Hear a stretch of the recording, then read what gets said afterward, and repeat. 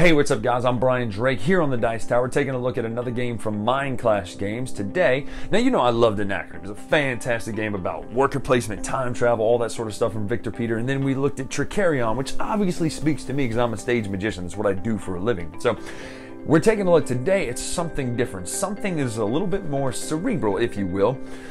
It does something different though. Cerebria goes inside of your head. Cerebria takes you inside of a human being. All their emotions, all their ambitions, all their wants, desires, and dreams, all played out in this push and pull sort of game. And the way it works is pretty interesting. I'm going to go through how to play the game, overview it, and what we think about it, but I just wanted to show you, first of all, just a landscape of this wonderful, beautiful art that is all over this board. So let's take a look at how Cerebria plays, how it stacks up against other games, what kind of game it really is secretly, and if it's any good. So let's take a look right now how to play. We'll come back up, talk about all that just now.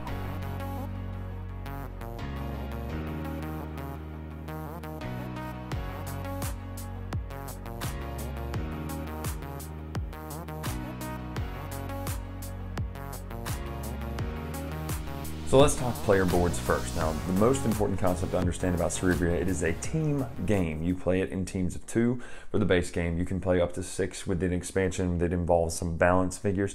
But the idea is it's a tug of war, push and pull sort of area control game between the gloom side, which would be the kind of the negative emotions we have, and the bliss side, which are things like harmony, empathy. Well, right here we have anxiety and hatred playing on this team on the gloom side. Now, let's go through the actual basic board here, what you will do on your turn, what these actions do.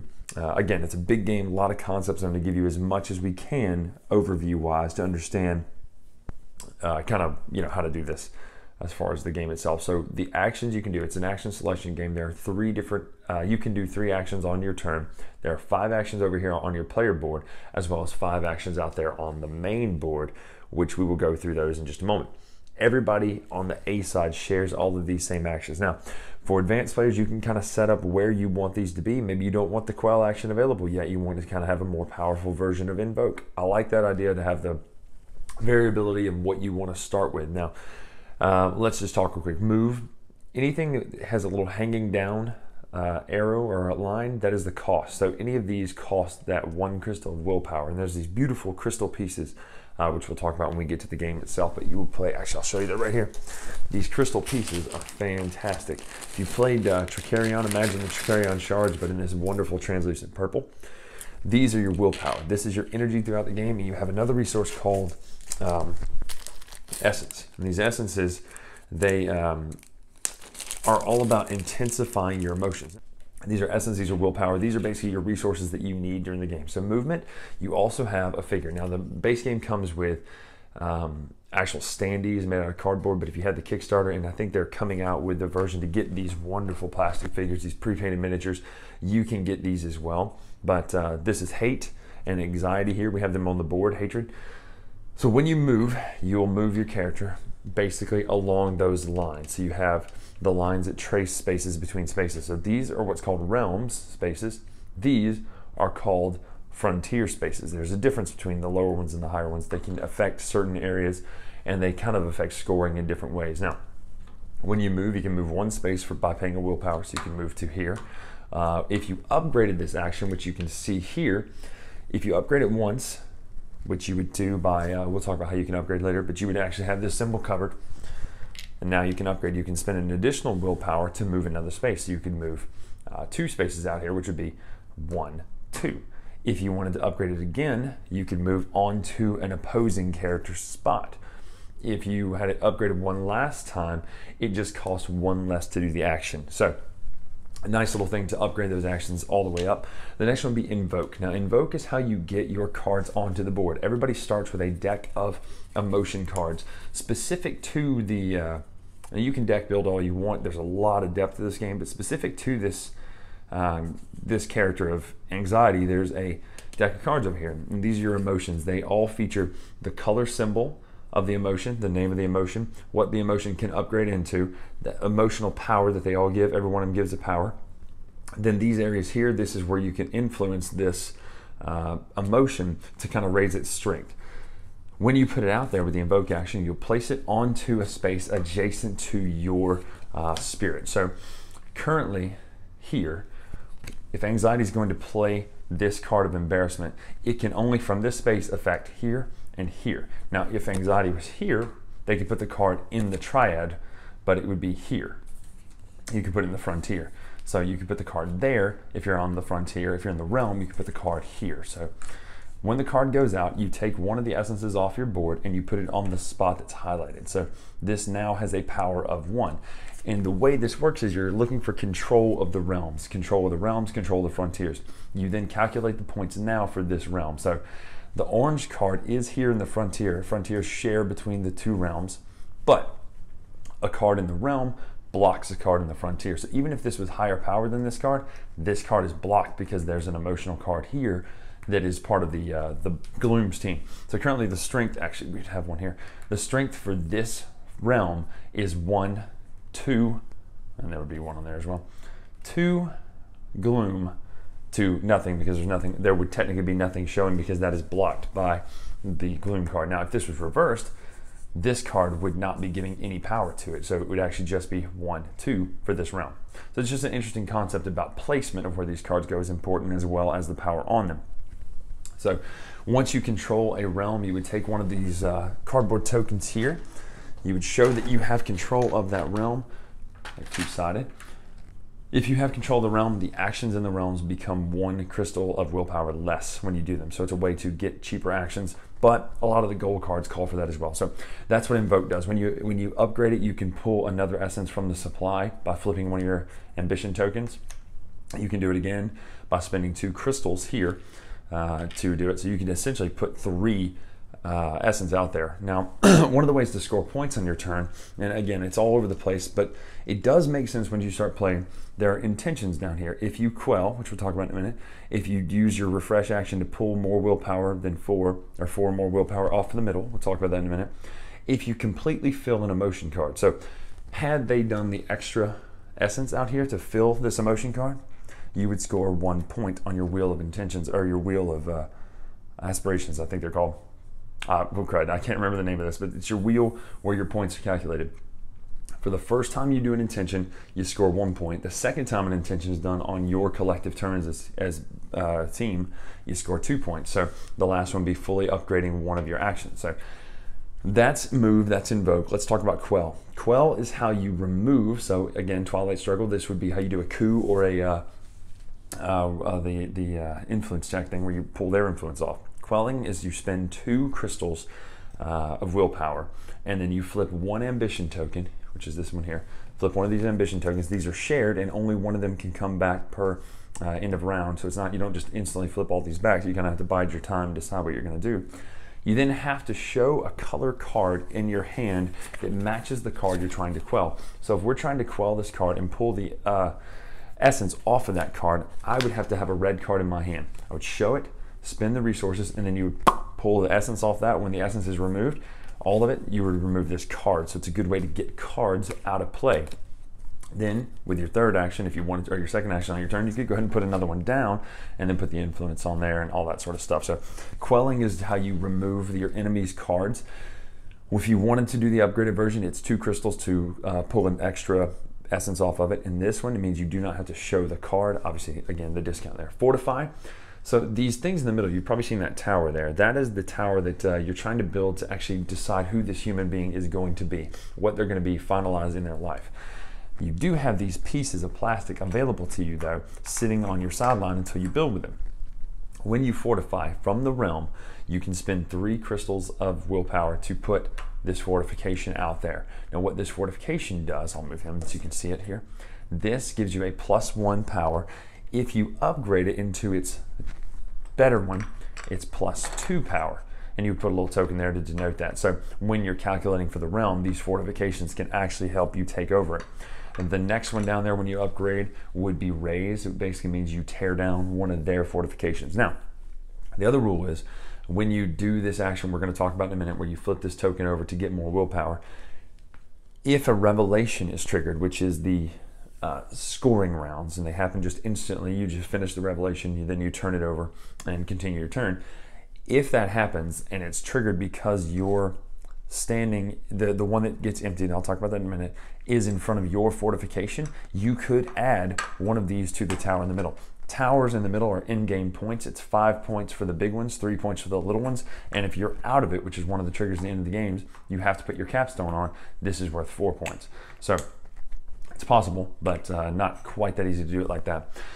These are the actions there. The last one would be Empower. Empower means you basically take the emotion card and change it to its better version. So Jealousy would turn into Envy. It's upgraded, gets a better power, and it has stronger emotions on there. These upgraded cards are in a deck right over here. Actually, I'm going to show you.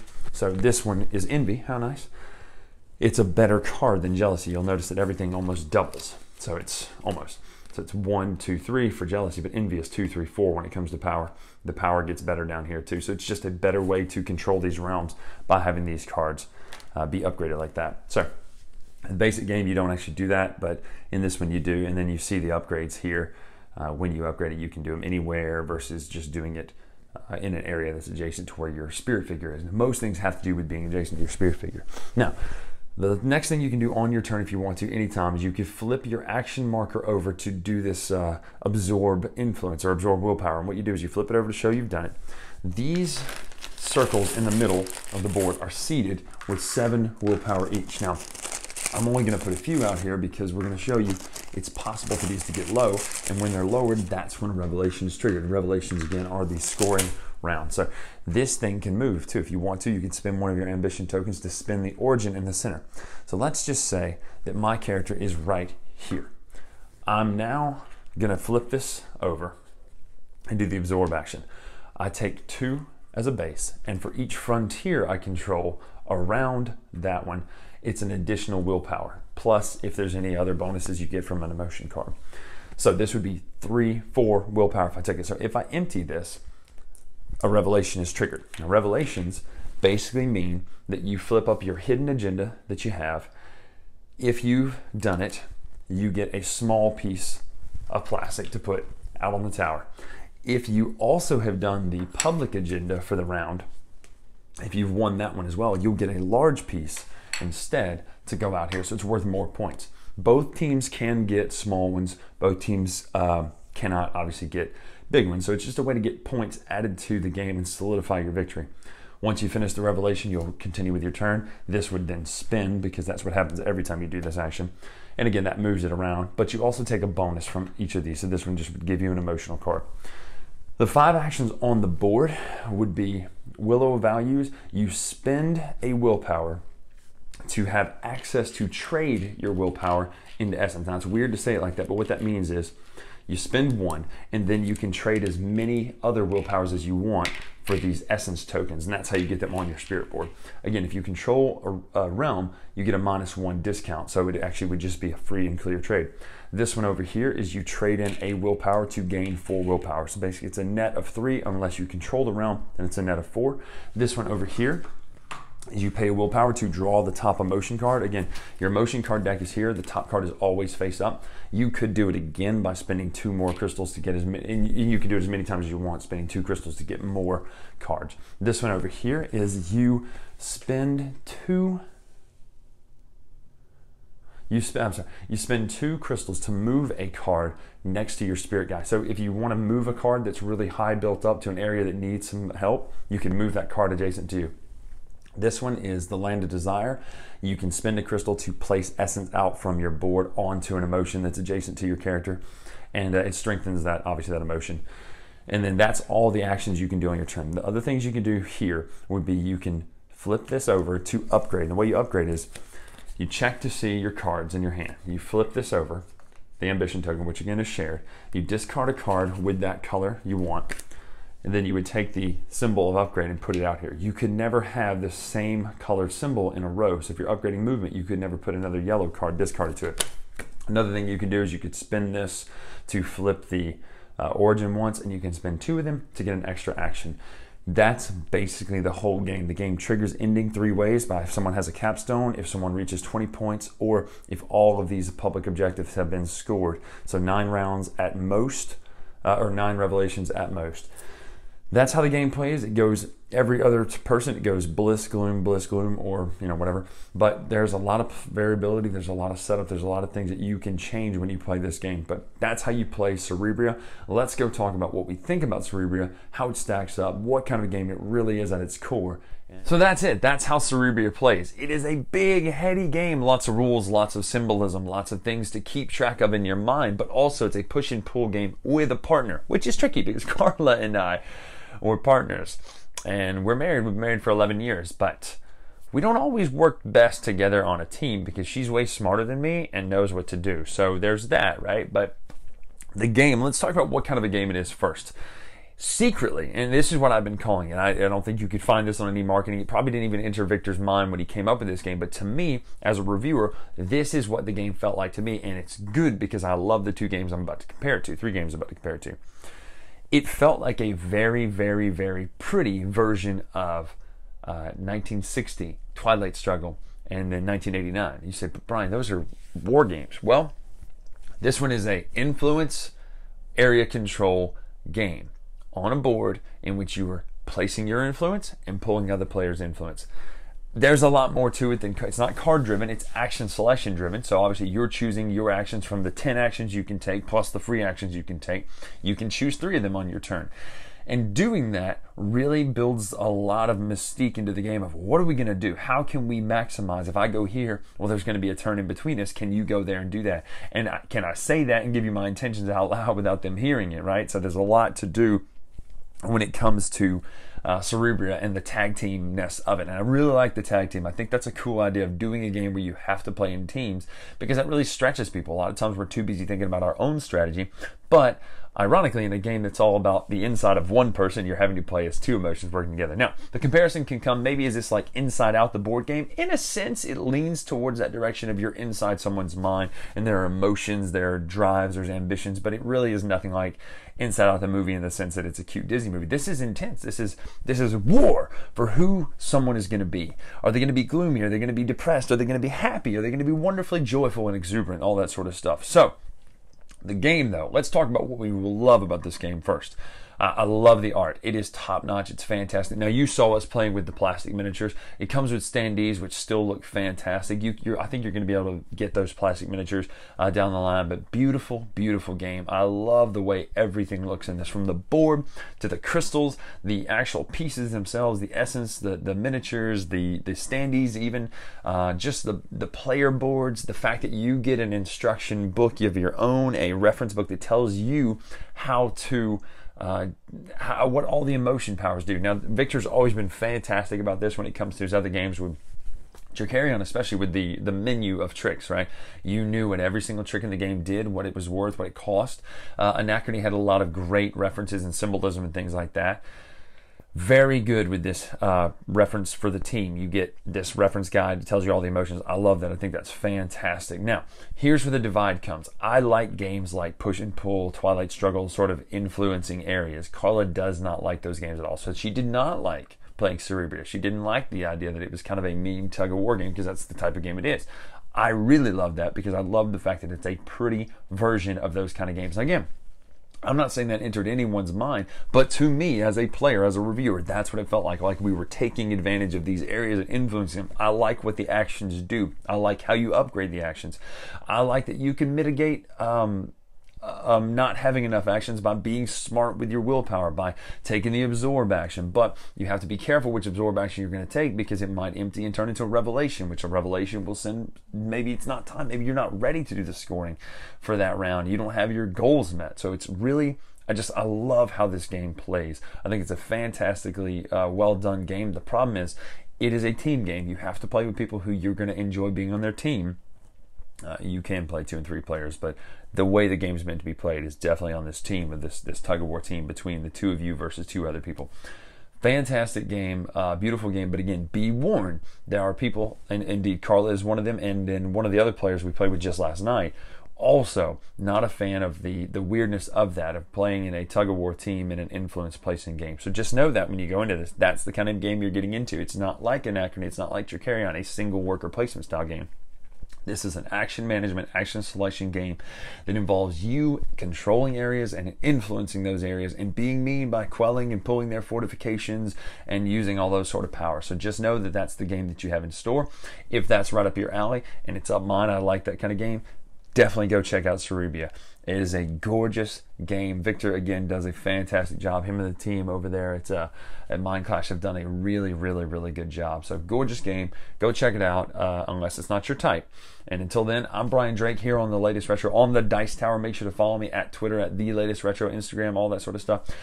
Make sure to shoot me any questions. I didn't do a question of the day for this video. Man, I forgot. But we'll do question of the day when it comes to the next video. Until next time, I'll see you. Thanks so much for watching the Dice Tower videos. Find more great videos and reviews, as well as our top-rated audio podcast at Dicetower.com. You can also find other great shows at DicetowerNetwork.com. I'm Eric Summerer, and you've been watching the Dice Tower. The Dice Tower